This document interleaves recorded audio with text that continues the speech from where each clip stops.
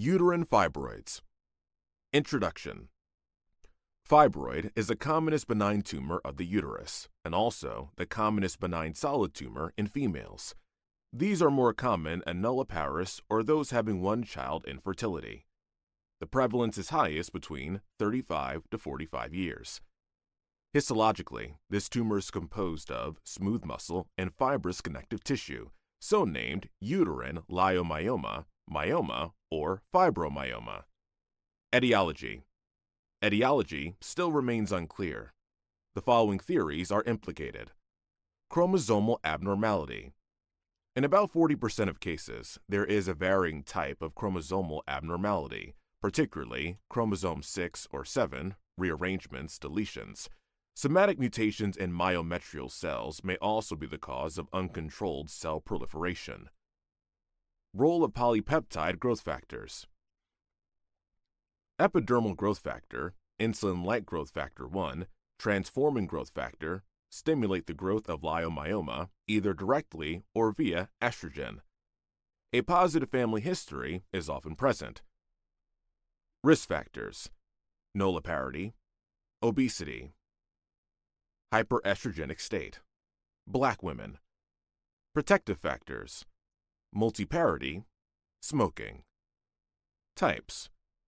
Uterine fibroids are classified by anatomic location into body or corporeal, which further encompasses interstitial, making up 75% and predominantly intramural, subserous, constituting 15%, submucosal, representing 5%, and cervical, which includes anterior, posterior, central, and lateral locations.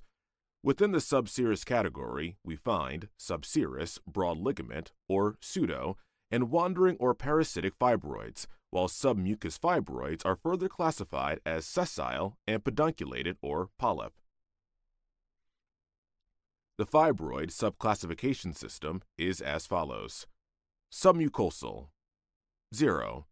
Pedunculated intracavity. 1. Less than 50% intramural. Intramural.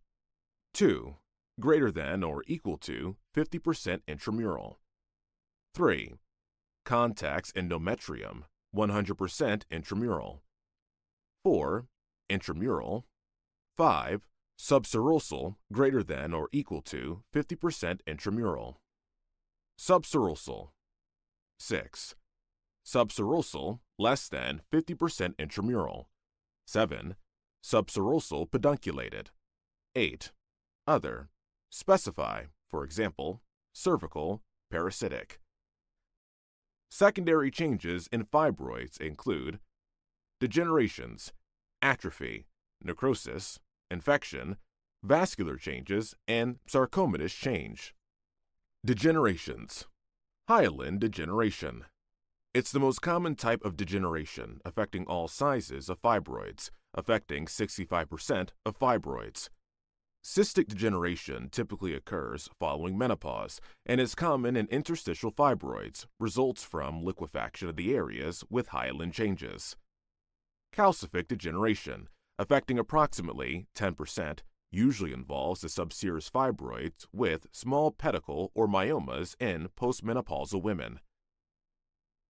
Red degeneration. It's also known as carneous degeneration, which tends to occur in large fibroid, particularly during the second half of pregnancy and puerperium. Symptoms of red degeneration may include pain in the abdomen and fever. Treatment involves symptomatic treatment with the use of analgesics and antipyretics for pain relief. Atrophy. Atrophic manifests as changes occurring following menopause due to diminished estrogen support, resulting in a reduction in the size of the fibroid. Necrosis. Arises from circulatory inadequacy, leading to central necrosis of the tumor. Infection. In the case of infection, the pathogenic invasion gains access to the tumor core through the thinned and soft surface epithelium of the submucous fibroid. Vascular changes. Vascular changes introduce variations like dilatation of the vessels, telangiectasis, or dilatation of the lymphatic channels, lymphangiectasis, within the myoma, The specific cause of these changes remains unknown. Sarcomatous changes. Sarcomatous changes, although rare, may occur in less than 0.1% of cases. The usual type is leiomyosarcoma. Clinical features. The majority of fibroids remain asymptomatic, 75%. The symptoms are related to the anatomic type and size of the tumor. The site is more important than the size. Menstrual abnormalities. Heavy menstrual bleeding, in 30% of cases, is a classic symptom of symptomatic fibroid. The menstrual loss is progressively increased with successive cycles. It is conspicuous in submucous or interstitial fibroids. The causes are increased surface area of the endometrium. Normal is about 15 square centimeters. Interference with normal uterine contractility due to interposition of fibroid. Congestion and dilatation of the subjacent endometrial venous plexus caused by the obstruction of the tumor. Endometrial hyperplasia due to hyperestrogenism. Irregular bleeding may be due to ulceration of submucous fibroid or fibroid polyp, torn vessels from the sloughing base of a polyp, associated endometrial carcinoma. Dysmenorrhea. The congestive variety may be due to associated pelvic congestion or endometriosis. Spasmodic type is associated with extrusion of polyp and its expulsion from the uterine cavity. Infertility. Infertility, in 30% of cases, may be a major complaint.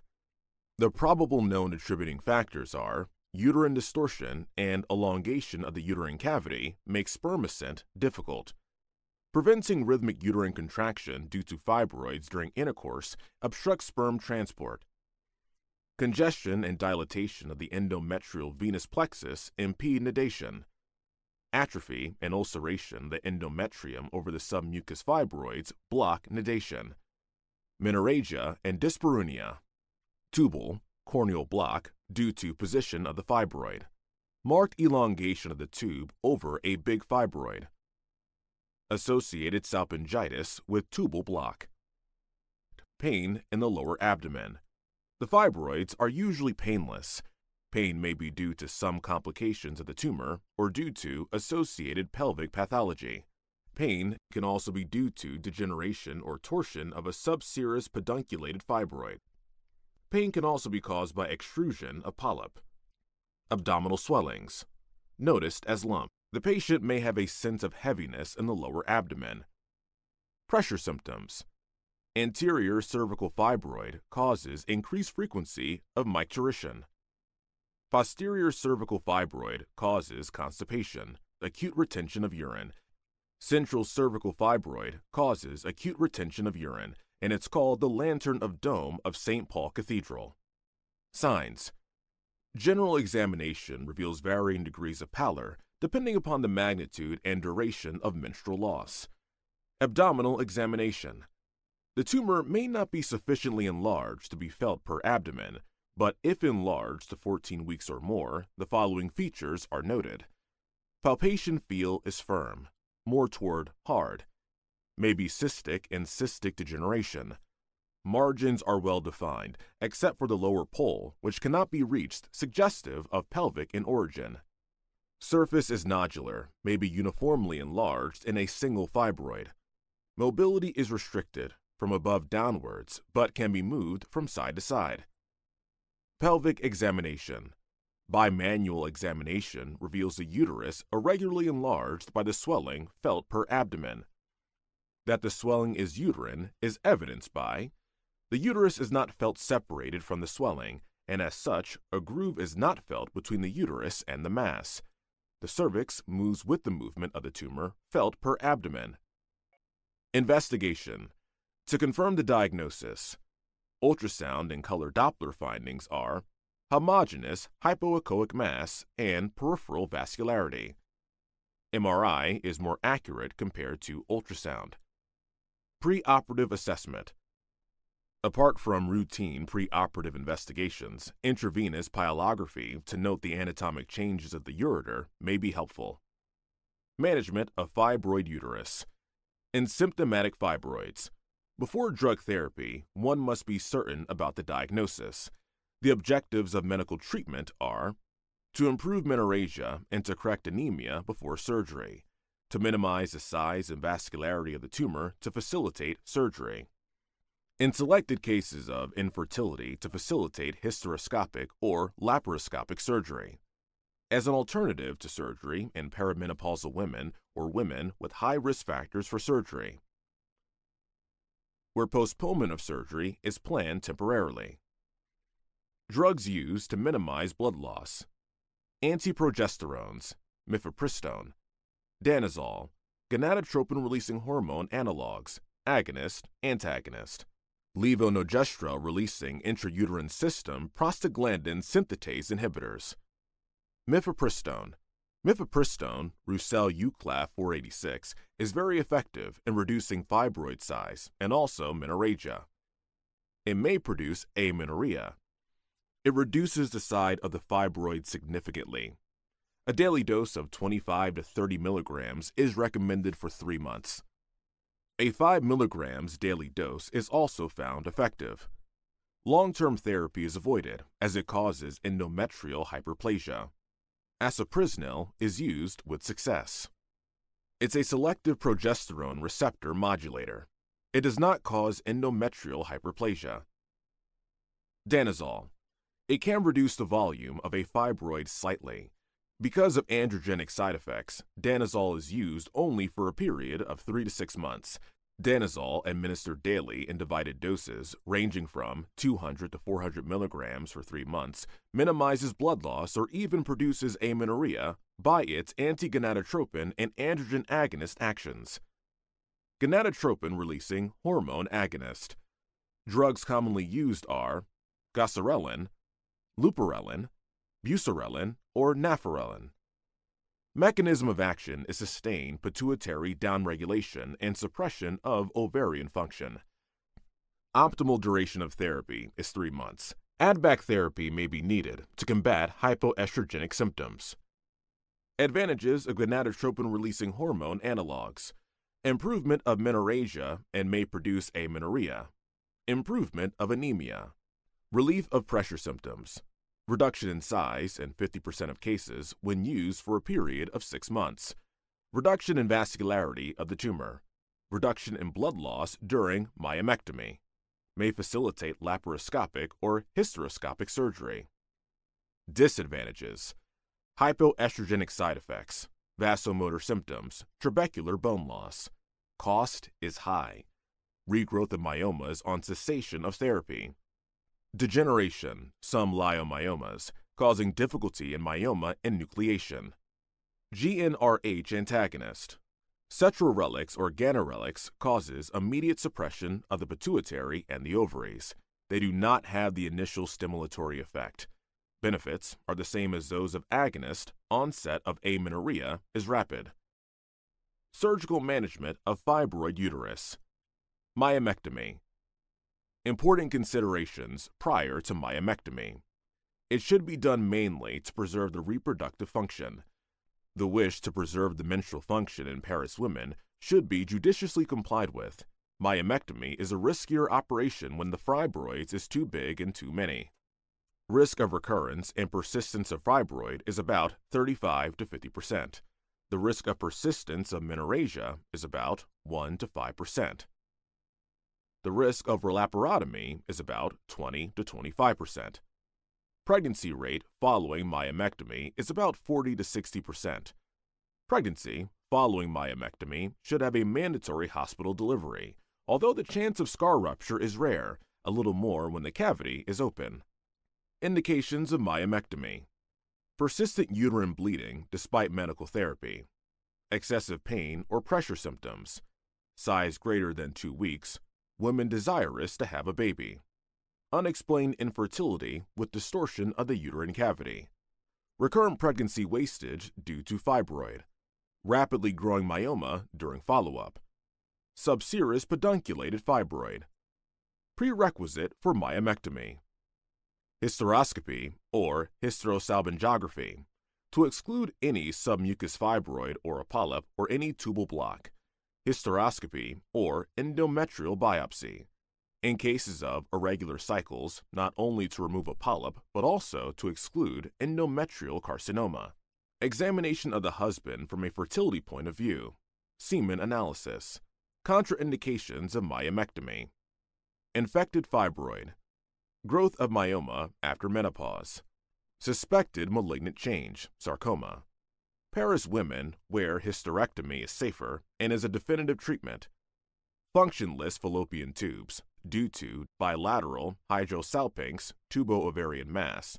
The decision must be judicious with the advent of microsurgery and antiretroviral therapy. Pelvic or endometrial tuberculosis during pregnancy or cesarean section. Embolotherapy. Uterine artery embolization causes avascular necrosis followed by shrinkage of fibroid. Uterine arteries are occluded by injecting polyvinyl alcohol particles through percutaneous femoral catheterization. This may be an option for women with symptomatic fibroid where surgery is not preferred. Result: improvement of menorrhagia is observed in 80 to 90% with 60% reduction in size. Complications of uterine artery embolization. Post-embolization syndrome comprises of fever, sepsis, myometrial infarction, and necrosis, amenorrhea, and ovarian failure. Complications related to the procedure is femoral artery injury. Contraindications: active pelvic infection, desire for future pregnancy, drug allergy. Ultrasound. MRI-guided focused high-energy ultrasound waves induce coagulative necrosis in myomas. It causes localized thermal ablation of the fibroid tissue. It may need multiple treatments. Hysterectomy. Hysterectomy is the operation of choice in symptomatic fibroid when there is no valid reason for myomectomy. Patients over the age of 40 years and those not desirous of further childhood are the classic indications. A total hysterectomy is performed. However, a subtotal hysterectomy may have to be done in few conditions. Image-based discussion. Here's a hysterectomy specimen showing multiple leiomyomas. Here is a bivalve hysterectomy specimen showing intramural and subserosal leiomyomas. Here is a gross intraoperative photograph of a degenerated uterine leiomyoma. This benign neoplasm can mimic an ovarian tumor. Here's a leiomyosarcoma. Gross appearance compared with leiomyoma. The small nodule on the left is well circumscribed, with the bulging, white, firm, and world-cut surface, typical of leiomyoma. The large, soft, hemorrhagic, and fleshy mass represents a leiomyosarcoma. Here's a gross image of hysteroscopic myomectomy wire loop technique. During the technique, the wire loop is placed at the most cephalad surface of the leiomyoma. The activated electrode is then passed through the tissue. Here, the picture depicts multiple leiomyoma shavings that were removed during a hysteroscopic myomectomy. Here's an image of hysteroscopic shelling out of the pseudocapsule surrounding a myoma. Here's an image of laparoscopic myomectomy, a transverse myometrial incision rather than a vertical incision allows more ergonomic laparoscopic suturing of the uterine defect. Here's a laparoscopic myomectomy showing removal of myomas. The myoma is grasped with the tenaculum. Traction and countertraction are used to separate the plane between the myometrium and myoma. Here's a laparoscopic myomectomy showing closure of uterine serosa. The uterine serosa is typically closed with a baseball stitch to decrease exposure of suture and adhesion formation. Here's an image of a laparoscopic myomectomy showing the placement of adhesion barrier. At the close of laparoscopic myomectomy, the pelvis and abdomen are irrigated, the fluid is suctioned, and measures to prevent adhesion formation may be applied. However, the safety and effectiveness of these barriers in laparoscopic surgery have not been established. Image A. Cellular leiomyomas show densely compacted cells forming fascicles. Image B. The cells have uniformly mild cytologic atypia. Hypercellular leiomyomas show even greater cell compaction, image C, with mild cytologic atypia, image D. Here's an ultrasound of a degenerated uterine leiomyoma that has the appearance of a complex mass. Here's a transvaginal image of a postmenopausal woman with calcified fibroids. The dense calcifications have shadowing behind them. The borders of the fibroids and uterus are not well seen due to the dense calcifications. Here's a transvaginal ultrasound image of the right adnexa showing a pedunculated fibroid. A solid-appearing mass is noted in the right adnexa. No cystic areas are identified. The mass is slightly heterogeneous and has no appreciable posterior enhancement, but has some areas of shadowing. The mass is separate from the right ovary. The arrowhead demonstrates a thick stalk that connects the fibroid to the uterus. Here's a hysterosalpingogram showing multiple filling defects due to submucous myomas. Here's a hysterosalpingogram with an oblique view showing a submucous myoma that disappeared when more dye was injected. That's all for the video. We'll see you next time.